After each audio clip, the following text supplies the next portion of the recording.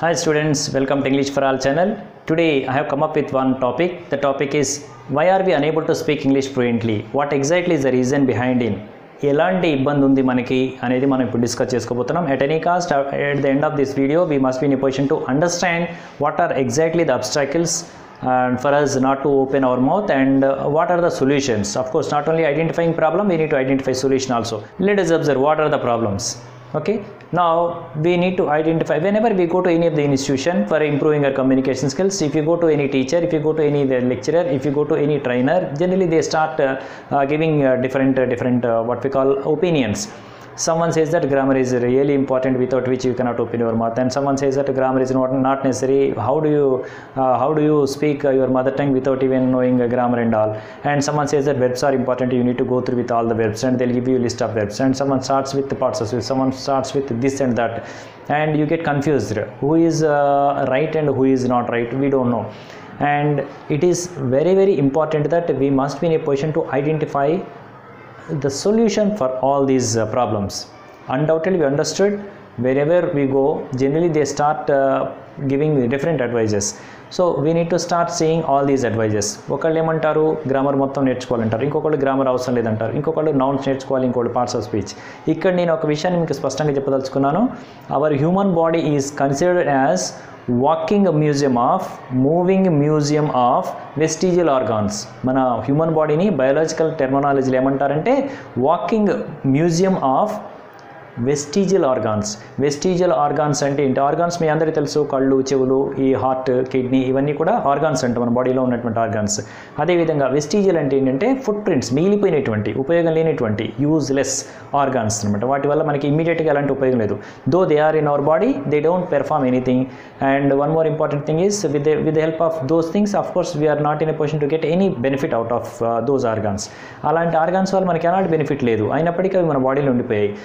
ఈ వెస్టిజియల్ ఆర్గాన్స్కి ఇప్పుడు మనకు ఉన్నటువంటి ఈ టాపిక్కి లింక్ ఉంది. ఆ లింక్ ఏంటో ఇప్పుడే చెప్పేస్తాను. What are the vestigial organs? Let me tell you. Vestigial organs అంటే అపెండిక్స్. Do you know? ఉండుకం అంటాం. బాడీలో పార్ట్గా ఉంటుంది. ఎప్పుడన్నా ప్రాబ్లం అయినప్పుడు, రప్చర్ అయినప్పుడు ఇమీడియట్గా 24 hours ఎమర్జెన్సీ హాస్పిటల్కి వెళ్ళి ఇమీడియట్గా ఆపరేషన్ చేయించుకోవాల్సి వస్తుంది. నెక్స్ట్ వచ్చేసి విజ్డమ్ టీత్ అంటాం. విజ్డమ్ టీత్, జ్ఞానదంతాలు, వాటి వల్ల కూడా మనకి ఎలాంటి ఉపయోగం లేదు, even though they are with us. And జెంట్స్కి వచ్చేసి, జెంట్స్కు చూసినట్లయితే మమ్మల్ గ్లాండ్స్ ఉంటాయి. జెంట్స్లో కూడా మమ్మల్ గ్లాండ్స్ ఇన్ ద సెన్స్ అవి కూడా పాలిచ్చే జంతువులకు ఉండేటువంటి అవకాశం జెంట్స్ కూడా ఉంటుంది. ఆ ఆర్గాన్స్ ఉన్నాయి, కానీ వాటి వల్ల జెంట్ ఏమీ వాటిని యూజ్ చేసుకోలేడు, వాటిలో ఉండిపోతాయి. And hair on body, chest మీద జెంట్కు ఉండేటువంటి హెయిర్ ఏదైతే ఉందో దానివల్ల కూడా మనిషికి ఎలాంటి ఉపయోగం లేదు. ఇలాంటి ఉపయోగం లేనటువంటి బాడీ పార్ట్స్ అన్నీ కూడా, ఇంకా చెప్పాలంటే ఈ బోన్స్ ఇన్ ద ఇయర్, చెవిలో ఉండేటువంటి ఆ బోన్స్ ఉన్నాయి, అవి కూడా మనకి ఎలాంటి ఉపయోగం ఉండదు.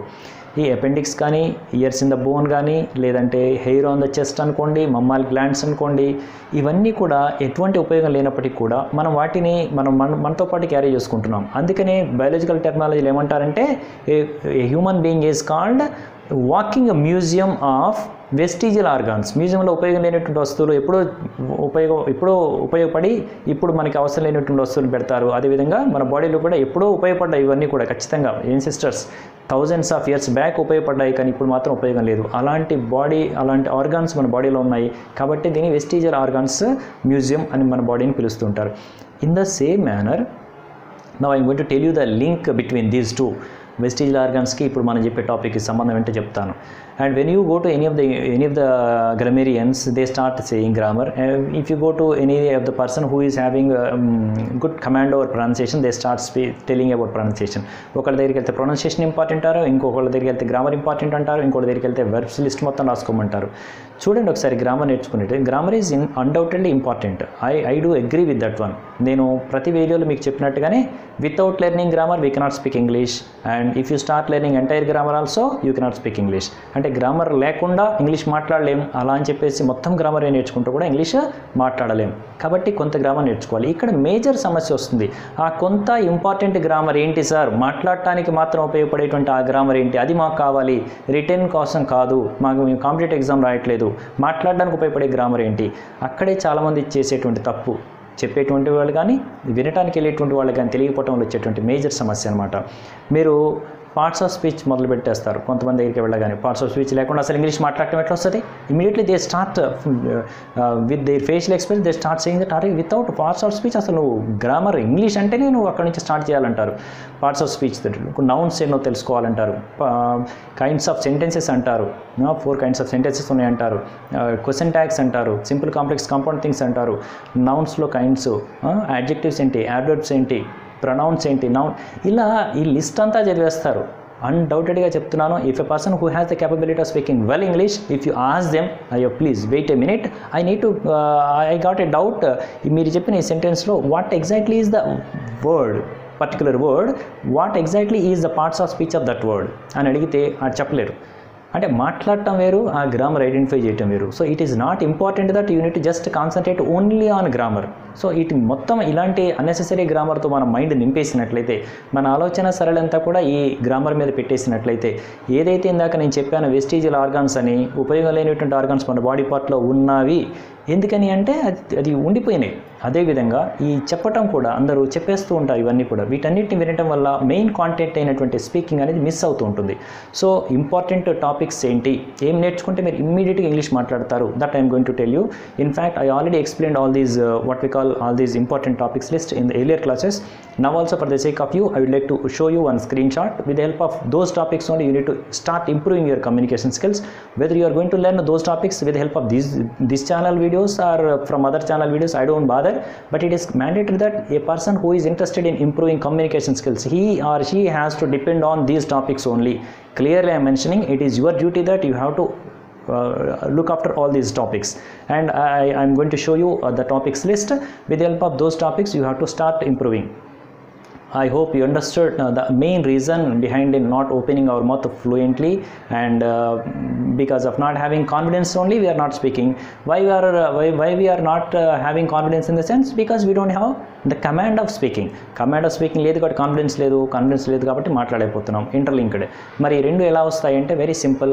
ఇంపార్టెంట్ టాపిక్స్ నేర్చుకోండి, ఆ ఇంపార్టెంట్ టాపిక్స్ లిస్ట్ ఏంటో ఇమీడియట్గా ఇస్తున్నాను, ఆ టాపిక్స్ 1 by 1 నేర్చుకోండి. How you are going to learn? Undoubtedly I'm going to provide all these important topics in our channel.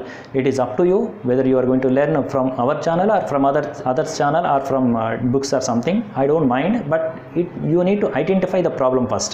Don't learn unnecessary things immediately, and you need to focus and concentrate only on important things which will help you to open your mouth freely, confidently, and so that you can have a beautiful and colorful future in future.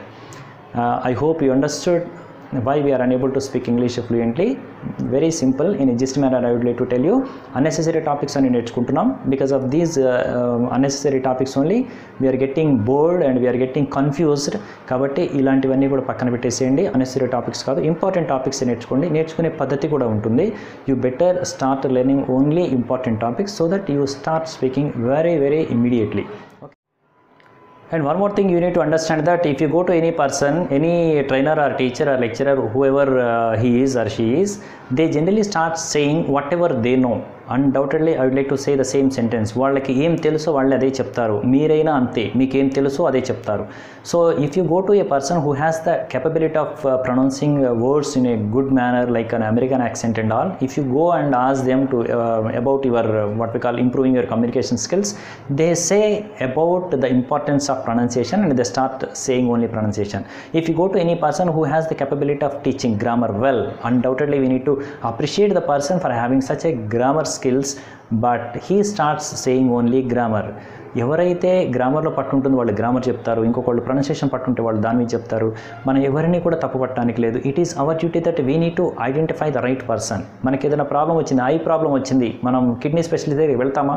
వెళ్ళాం. మనకి heart problem వచ్చింది, ఇంకొకటి దగ్గరికి వెళ్దాం. ఎక్కడికి వెళ్తాం? Heart specialist దగ్గరికి వెళ్తాం. సో ఇయర్ ప్రాబ్లం వచ్చింది, ఈఎన్టీ దగ్గరికి వెళ్తాం. నోస్ ప్రాబ్లం వచ్చింది, ఈఎన్టీ దగ్గరికి వెళ్తాం. ఇట్లా మన కాళ్ళకు ఒక డాక్టరు, చేతికి ఒక డాక్టరు, తలకు ఒక డాక్టరు, ఇట్లా ప్రతి పార్టీకి ఒక డాక్టర్ ఉన్నట్టు, స్పెషలిస్ట్ ఉన్నట్టు ఇక్కడ కూడా ఇంగ్లీష్ అనగానే మొత్తాన్ని ఇక ఇంగ్లీష్ టీచర్ అనగానే ఆయనకి as if he is walking dictionary లాగా, ఆక్స్ఫర్డ్ వాకింగ్ డిక్షనరీ లాగా మనం ఫీల్ అవుతూ అతనే ప్రొనౌన్సియేషన్ చెప్పేసాలి, అతనే సింపుల్ కాంప్లెక్స్ కాంపౌండ్ థింగ్స్ చెప్పాలి, అతనే జామ్ స్పీచ్ ఎట్లా చెప్పాలి, అతనే ఇంటర్వ్యూ స్కిల్స్ ఎట్లా చెప్పాలి, అతనే గ్రూప్ డిస్కషన్ నేర్పించాలి, అతనే అసలు ఫండమెంటల్ గ్రామర్ నేర్పించాలి ఏబీసీడీల దగ్గర నుంచి. Don't think like that. Clearly I'm saying don't think like that. ఎలా అయితే బైఫర్కేషన్స్ ఉన్నాయో మెడికల్ డిపార్ట్మెంట్లో, ఇక్కడ కూడా మీరు ఆలోచించండి. If a primary teacher who has the capability of dealing hundreds of children without any difficulty, చిన్న పిల్లలు చేసేటువంటి ఇబ్బందులన్నిటిని కూడా ఈజీగా హ్యాండిల్ చేసే అంత టీచరు, అంత ప్రైమరీ స్కూల్ టీచరు తీసుకెళ్ళి మనం ప్రొఫెసర్ ప్లేస్లో కూర్చోబెడితే, though he is a teacher basically, but he or she cannot handle adults. అదేవిధంగా ఆ ప్రొఫెసర్ గొప్పోడు అని చెప్పేసి ప్రొఫెసర్ని తీసుకొచ్చి మనం ప్రైమరీ స్కూల్లో కూర్చోబెడితే అతను ఆ పిల్లల్ని హ్యాండిల్ చేయలేడు. మనం ఆలోచించాల్సింది ఏంటి అంటే ఇక్కడ ఎవరు తక్కువ కాదు, ఎవరు ఎక్కువ కాదు. ప్రొనౌన్సియేషన్ టాలెంట్ ఉంటే ప్రొనౌన్సియేషన్ టాలెంట్ మాత్రమే అతని దగ్గర నుంచి మనం తీసుకోవాలి. If A person has the capability of explaining all the grammar topics, nouns, kinds of nouns కానీ, అడ్జెక్టివ్స్ ఏంటి, అడ్వర్బ్స్ ఏంటి, ఇట్లా మీరు చెప్పేటువంటి టాలెంట్ ఉన్న వాళ్ళ దగ్గరికి మనకి అది అవసరమైతే అక్కడి నుంచి తీసుకోవాలి. It is your responsibility that you need to identify the right person to fulfill your desire of achieving your goal, that is speaking English. ఇది మీ బాధ్యత. అదేవిధంగా మీరు ఖచ్చితంగా గమనించండి, ఎవరికి ఏ టాలెంట్ ఉంటే వాళ్ళు ఆ టాలెంట్ మాత్రమే ఫోకస్ చేస్తారు, అంతే తప్ప వేరే దానికి వెళ్ళలేరు. సో మీరు ఐడెంటిఫై ఇమీడియట్గా చేయండి. ఈ టాపిక్స్ ఏవైతే ఉన్నాయో, ఈ టాపిక్స్ ఎవరైతే చెప్తారో వాళ్ళ ద్వారా మాత్రం నేర్చుకోవడానికి ప్రయత్నం చేయండి. ఆ విధంగా మీరు ఎన్రిచ్ అవ్వడానికి ట్రై చేయండి. I hope certainly you got my point, and it is your duty that you need to identify the right person to explain all these topics. Okay, hope you are observing the topics list now.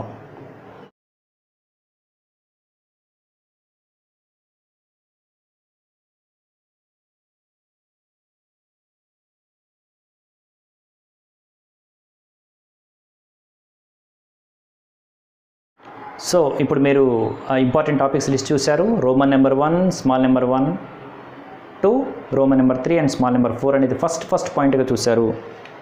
ఆ important topics లిస్ట్లో first one ఏంటి అంటే, Roman number 1 అంటే present tense, Roman number 2 అంటే past tense, Roman number 3 అంటే future tense.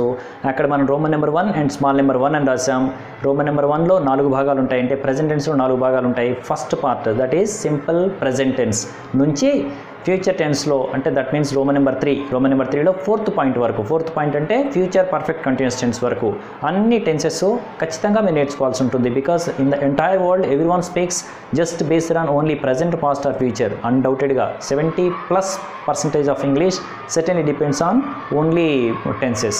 Okay, I hope you understood the importance of tenses first, and then active voice రూపం, passive voice రూపం and be form రూపం. గుర్తుంచుకోండి, ఈ 4 చాలా crucial areas. అవి నేర్చుకున్నాక మిగతా టాపిక్ ఏదైనా సరే చాలా తేలిగ్గా ఉంటుంది. అన్డౌటెడ్గా నేను చెప్తున్నాను, ఒకసారి present tense, active voice, passive voice, be forms నేర్చుకున్నట్లయితే మిగతావి నేర్చుకోవటం అనేది మీకు కేక్ వాక్ లాగా ఉంటుంది. చాలా తేలిగ్గా, ఎలాంటి ఇబ్బంది లేకుండా అర్థమవుతుంది. So it is very very urgent and important that you need to have good hold on those 4 topics. I hope you enjoyed this video. Subscribe the channel and press the bell button so that you will get all the videos. Thank you for watching.